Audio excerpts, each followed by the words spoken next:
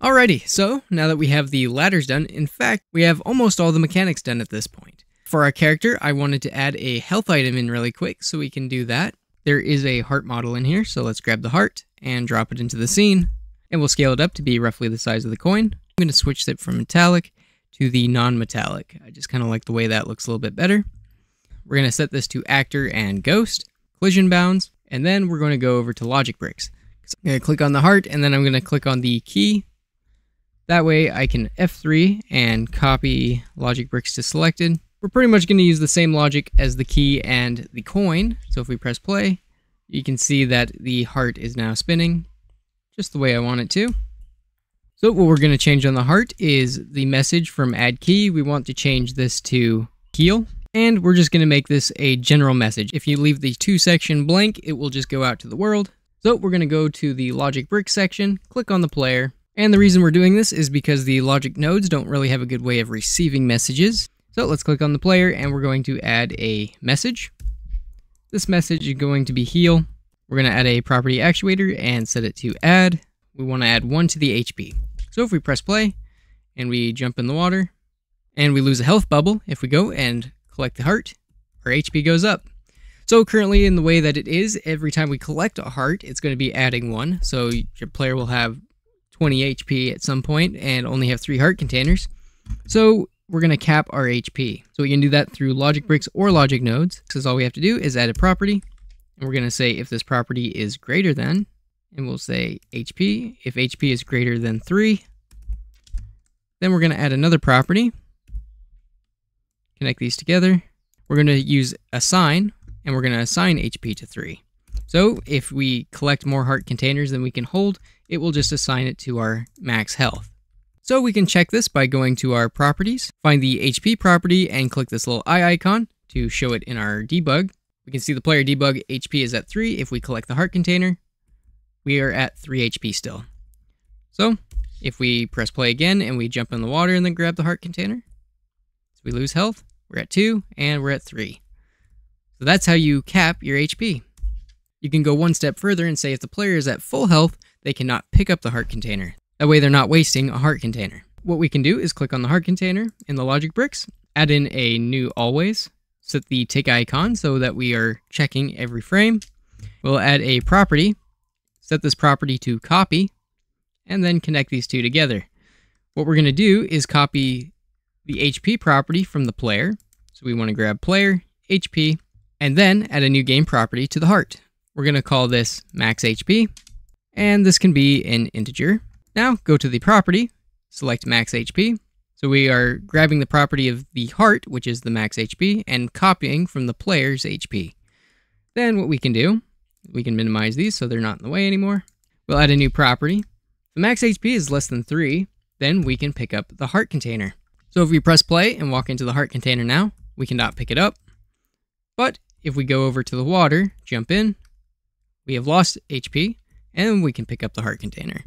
So that's how you do a cap on your HP so that you cannot pick up items that the player doesn't have room for. Alright, now that we have a fully working health system, let's add some enemies to the game. So we can pick up our stuff, and we got health. Let's add some enemies. We have this little bee model, so if we go to our layout, just add a bee into the scene, like so. We'll scale it up, make it nice and good size. That is a honkin' bee. Let's bring this bee up like so. Let's move this bee right over the bridge and make it just a little bit higher. Rotate the bee 90 degrees. I am not looking to make a very advanced AI system. In fact, I'm probably just going to keep this tutorial series kind of in the Mario realm. Pretty simple AI. We're just going to have the bee go from one side to the other and kind of just follow a track, making the monsters basically part of the obstacles. We are going to be getting into some tracking. We have a cannon model that I would like to add some, basically follow the player and it'll shoot cannonballs. I'm going to select the bee and I'm going to add in a empty. This could be a plain axis empty. And I'm going to make a new collection. With the empty selected, make a new collection and call it bee. Now I'm going to rename this to bee point. So basically what I want to happen is the bee is going to fly to each one of these empties. Once it gets to one empty, it will track to the other empty. So let's go over to the animation tab, select the bee, and let's add a new bone. In the bone properties, we'll go to viewport display and set it to in front. Set it to be about the length of the bee. That way the weight painting works right. Select the bee and then select the bone, Control P, and we're just going to do bone. Now, if we grab the bone, we can move the bee around. Going down to the dope sheet, select dope sheet and set it to action editor. If we press Control and Tab, we can go into pose mode and we can add a keyframe. Set the frame to frame 0 and press I. We're going to be adding a location and rotation keyframe. In order to make this easier, go down to King and then select location and rotation. That way when we press I, it'll automatically add that keyframe. So when the bee is moving, we want it to kind of just do a little bit of a flutter. So it's going to go up a little bit and then fall down, since that's what bees do. Let's do a little bit of a tilt. Press I, then go to frame 12 and add another keyframe. This will be our loop. At frame 6, what we'll do is bring the bee up about 2, and we'll tilt the bee up a little bit as well.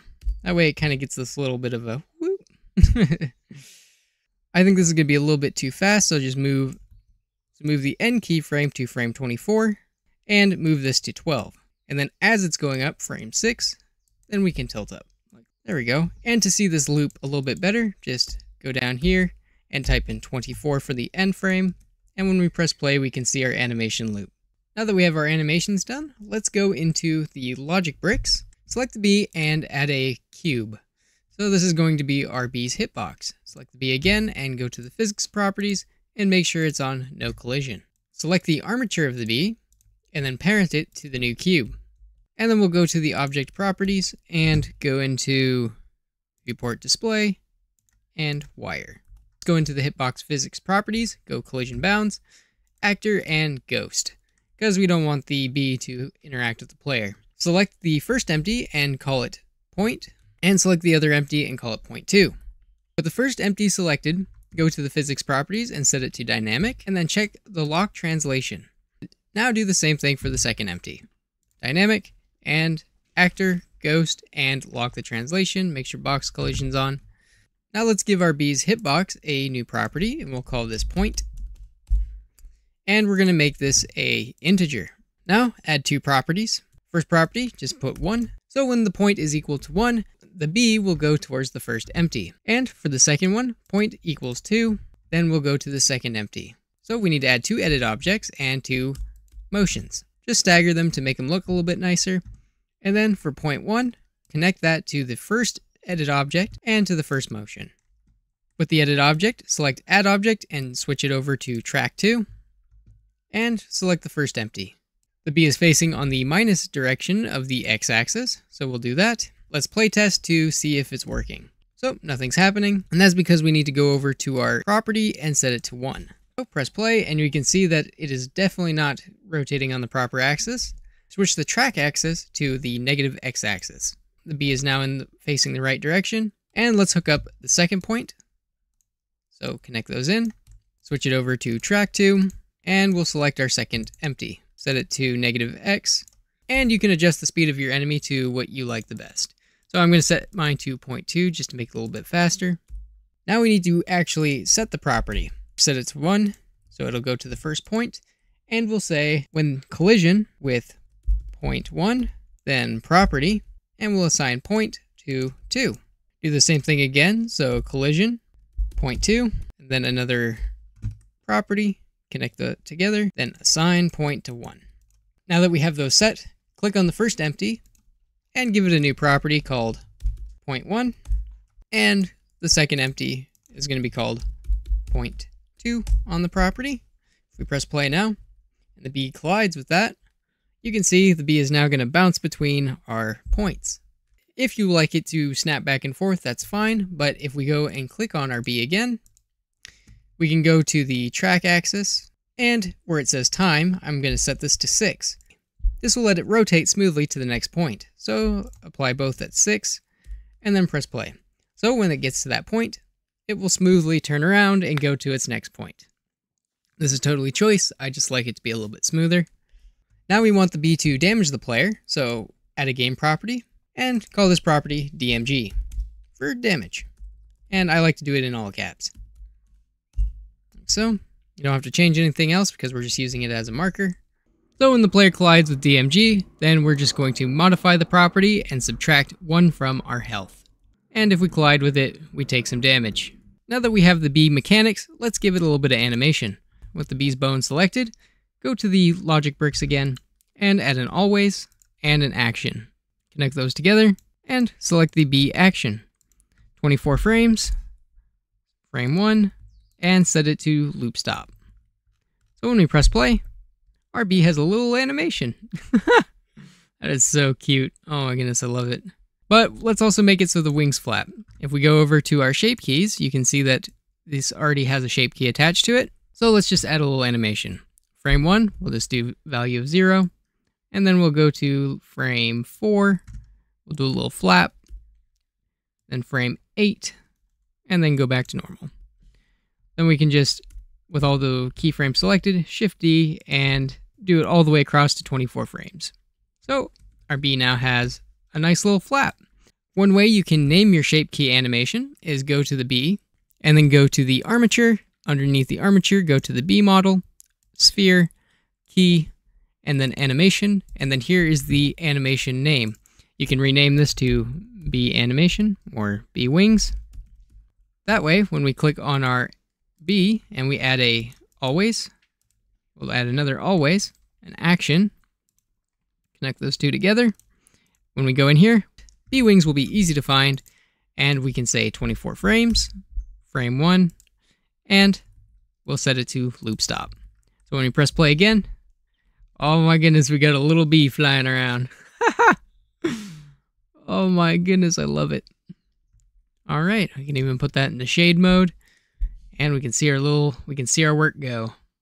All right, since we have our bee in this bee collection, let's click on the bee collection, right click on the bee collection, visibility, and then hide all. Select the place you want to put your bee, and we'll put our bee here, drag it up, like so, just above the railing.